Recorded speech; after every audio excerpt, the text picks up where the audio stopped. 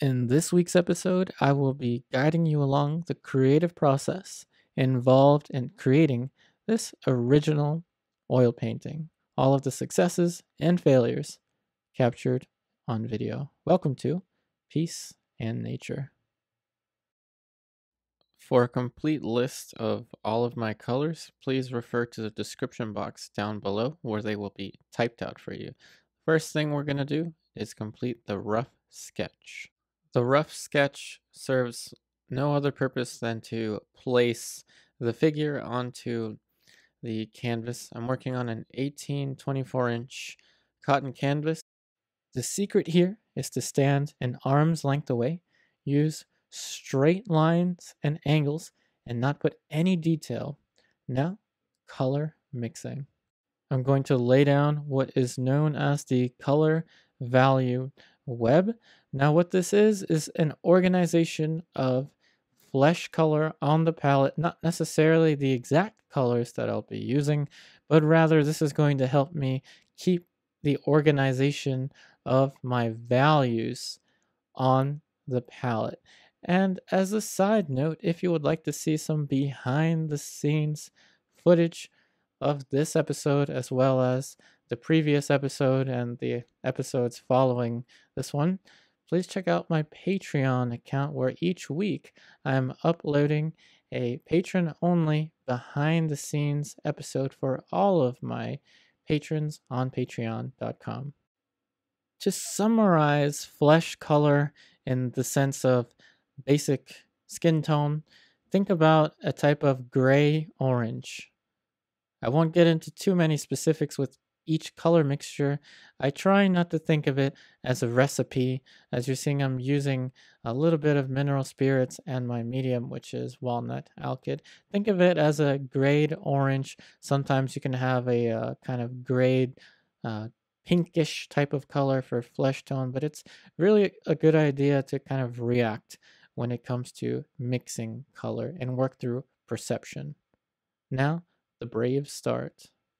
So the brave start, basically, the beginning is one of the most the times where we're the most timid in a painting, and in the beginning you should really just let go, let loose. As you're seeing what's going on here, I'm starting off in the alla prima fashion. Remember, alla prima means painting wet paint onto wet paint.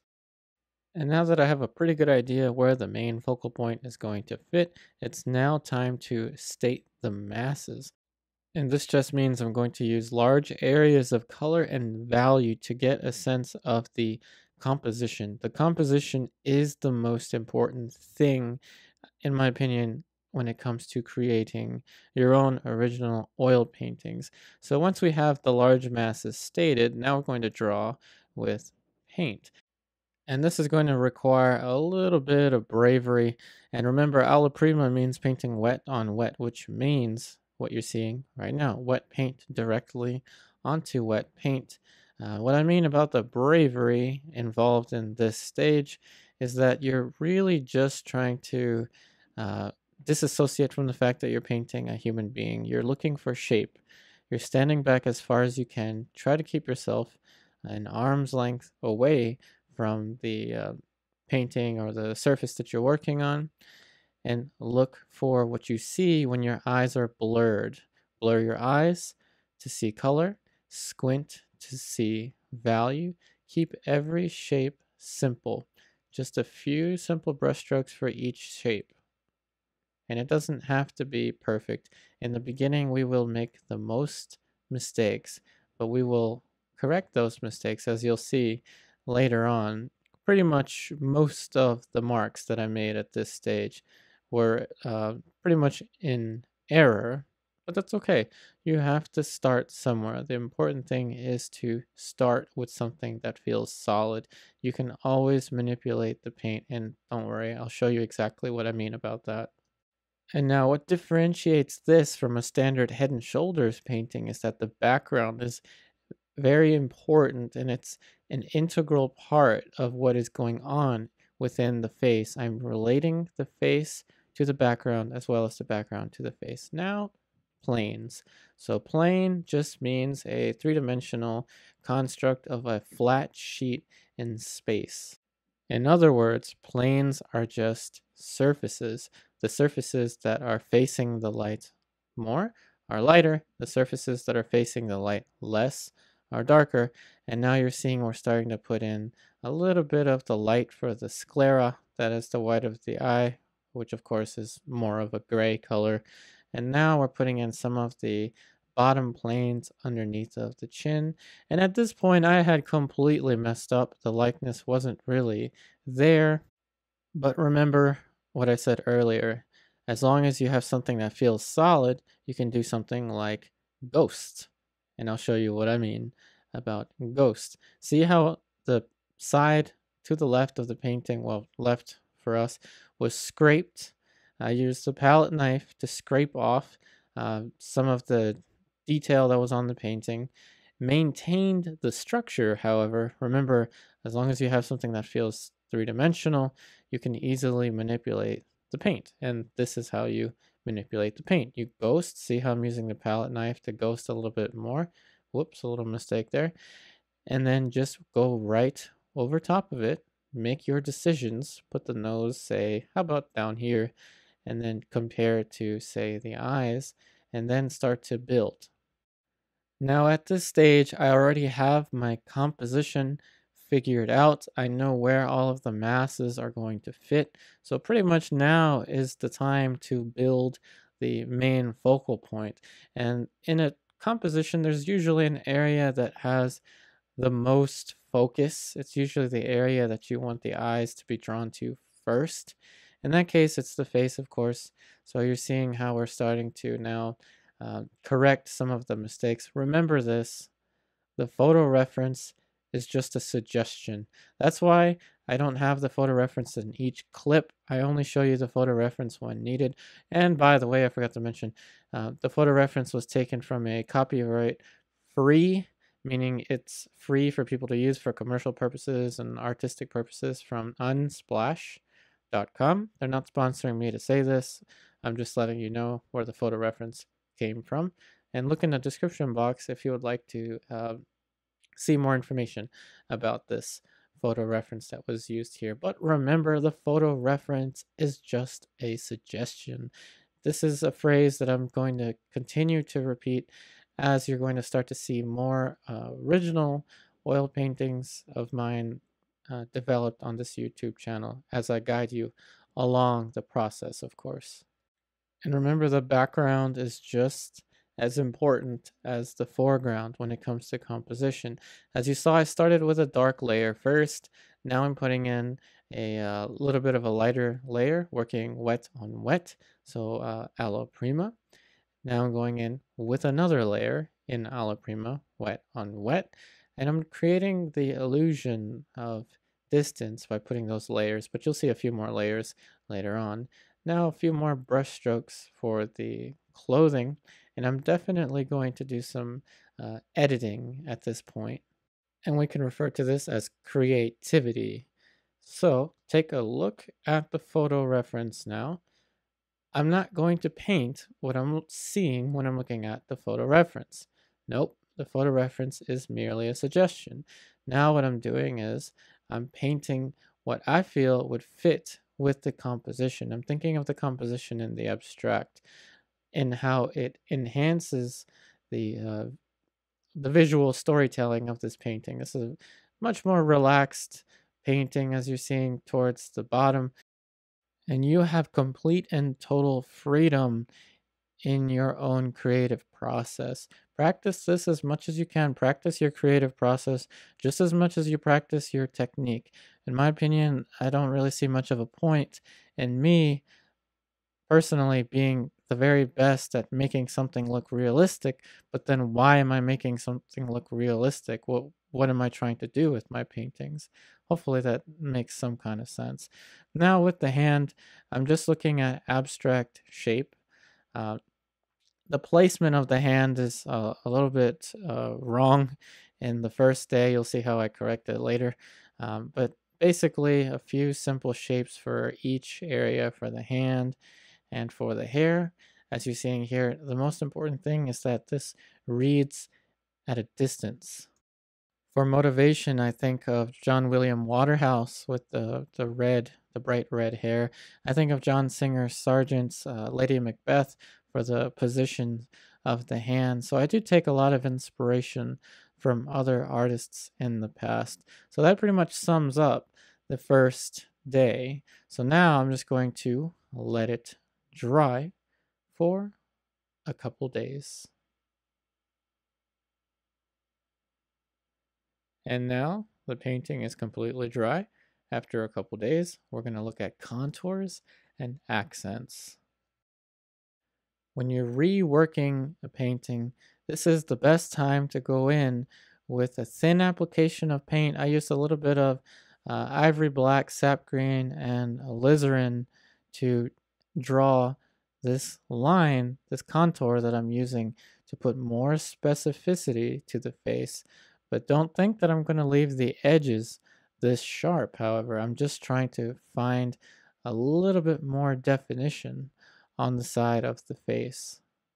And the important thing is to do this from a distance, even when you're going to render the face a little bit more. Try to keep yourself at a distance, because at this stage it's really easy to look into the painting too much and miss the big picture. And this is one of the reasons why I like to start in the alla prima fashion lately, just because imagine if I had started with these outlines in the beginning, I would just be kind of filling in like a coloring book, which is, there's no problem with that, but I prefer to work this way. See how, look at this. Magical brushstroke there for the accent of the side of the eye. See how the accent just helps to create more depth in the forms, and I just find that to be a much more satisfying way of creating an oil painting rather than having to fill in between the lines like a coloring book. Now we're going to look into the values to create subtlety. Subtlety just means how close can I get something to something else, yet maintain variation. So what I'm doing is I'm putting in a very, very slight value transition for the bottom of the mandible. That's the corner for the ramus of the jaw. Notice that value is almost imperceptible, but it's darker than the surrounding values. That's a very important thing to do, is to know your values and know how far you can compress them to further describe the illusion of form. In most cases, a photograph will flatten out this transition. This is a very delicate edge, so we're going to take an even closer look at how this edge is painted. Think about a sandwich. You'll see what I mean.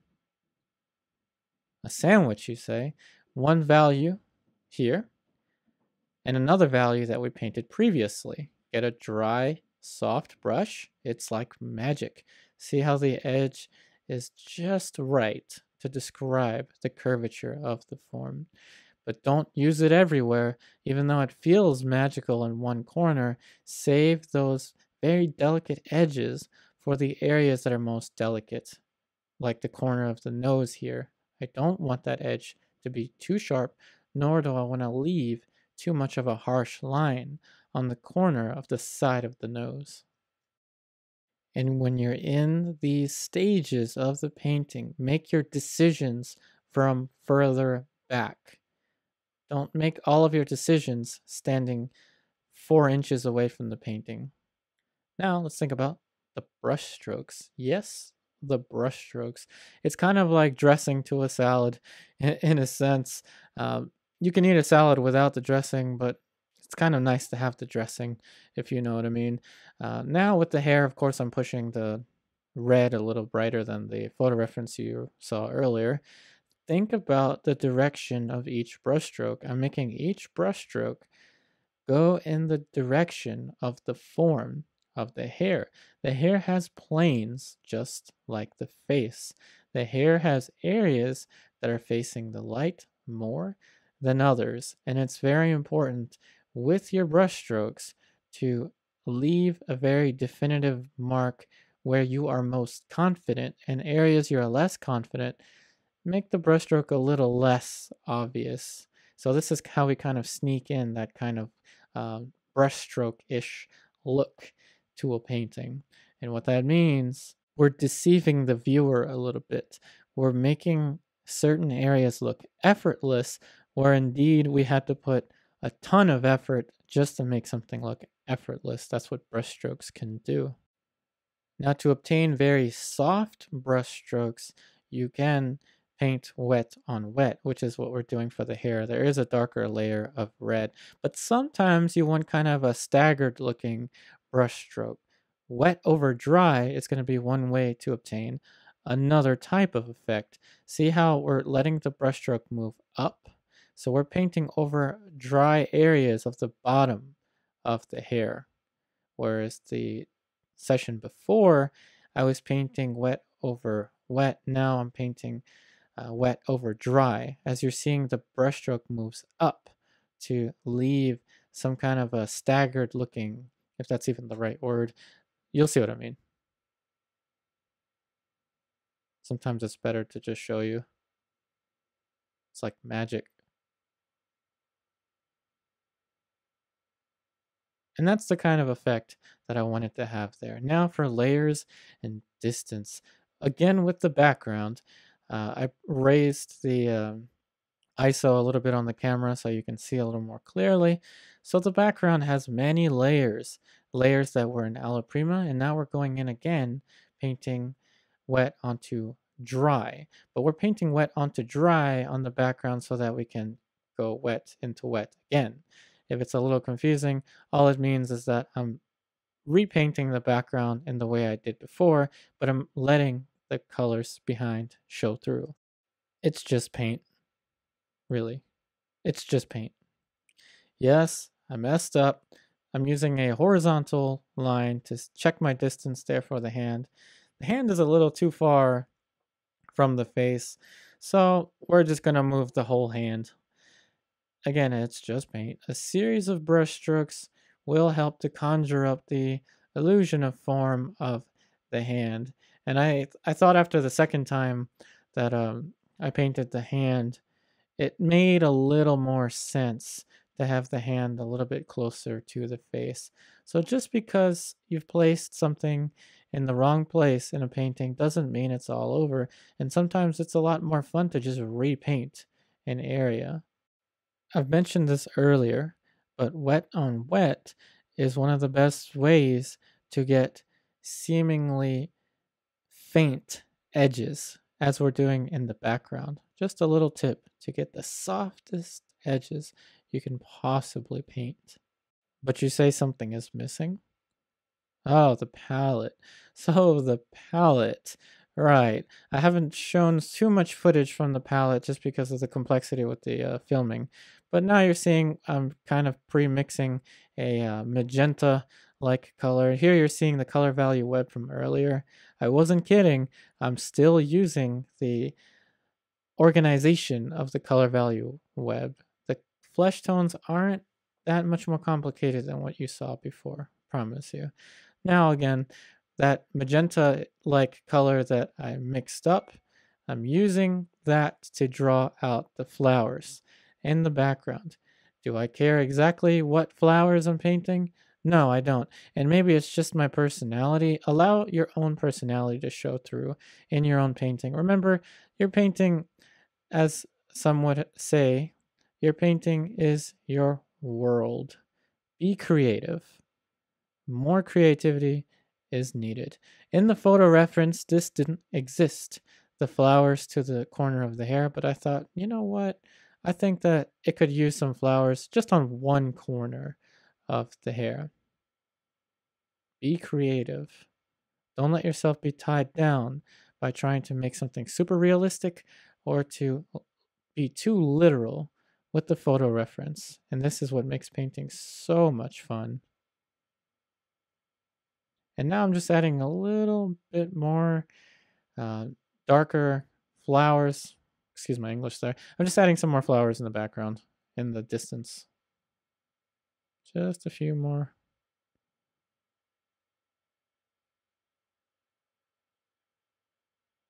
How about we put some flowers underneath of the hand as well? And I want it to frame the face. I don't care about the photo reference. I don't care about what kind of flowers these are. I care about how does this affect the painting in a positive way. One last little adjustment. I'm going to even out the bottom of the clothing. And we're going to call that a finished original oil painting.